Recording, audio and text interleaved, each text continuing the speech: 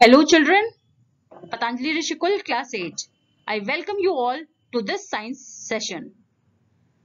So far, you have studied about the different types of forces. Today, we are going to learn about one of the contact forces that occur in nature. Yes, it is force of friction. By the end of this video, we will learn about what is friction, what are the causes of friction, types of friction, and how to measure friction. Let's start.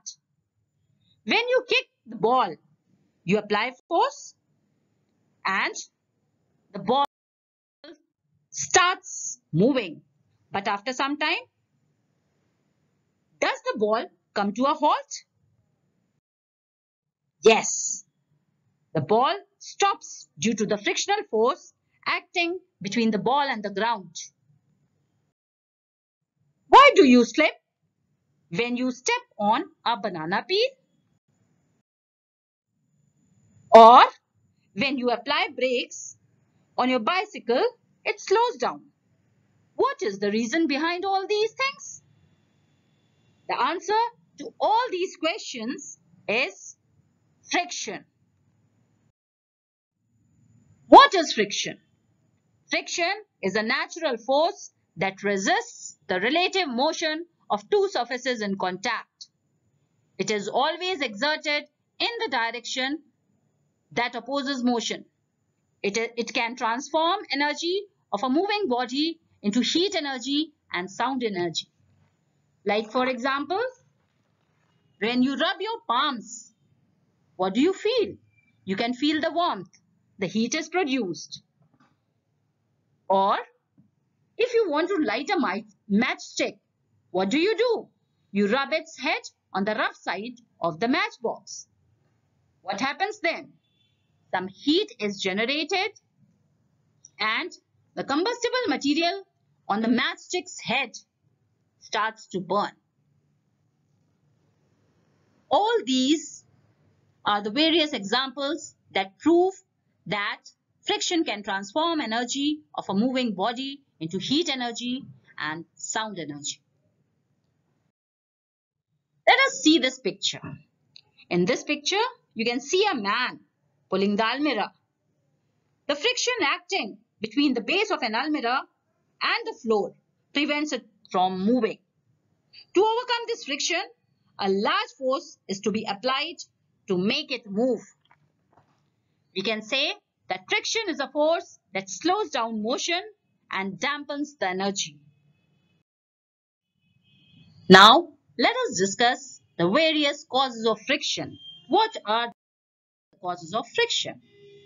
Friction is caused due to irregularities of two surfaces in contact. This irregularity or roughness of the surface depends on the nature of its material.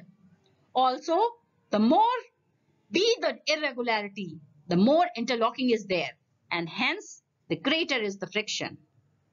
Friction is also caused due to the force of attraction between molecules of different kinds. This is called as adhesion or adhesive force. According to Ron Kurtus, adhesion is the essence of friction.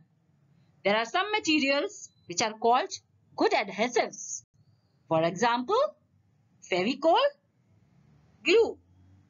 These adhesives offer a large amount of friction. Now, let us discuss about the various types of friction. The various types of friction are static friction, sliding friction, rolling friction. Now, what is static friction? The friction between two solid objects that are not moving relative to each other is called as static friction. No actual movement is observed in static friction, and static friction is always equal to the force applied. It ends with the beginning of sliding of the object at rest. Next is the sliding friction. The frictional force present when one body slides over another body is known as sliding friction. Once the body slides, the sliding friction is reduced a little, which is less than the static friction. So, we can say that sliding friction is always less than the static friction. Have you ever felt it has become so easy to pull the luggage when we have the rollers? Yes, definitely. The rollers reduce the friction and help the body move very easily. Rolling friction comes into play when two parts which roll over each other. It is always less than the sliding friction. This was all about the various types of friction, force. Next, how to measure friction. An approximate measurement of friction can be made by using a spring balance. We can use a spring balance to measure the frictional force. A spring balance, it consists of a spring having a movable pointer that is attached to it. The pointer moves over a scale according to the force applied on the spring and measures the corresponding stretch of the string. Right? I hope you have understood the topics discussed today. We will meet again in our next video. Till then, take good care of yourself. Thank you.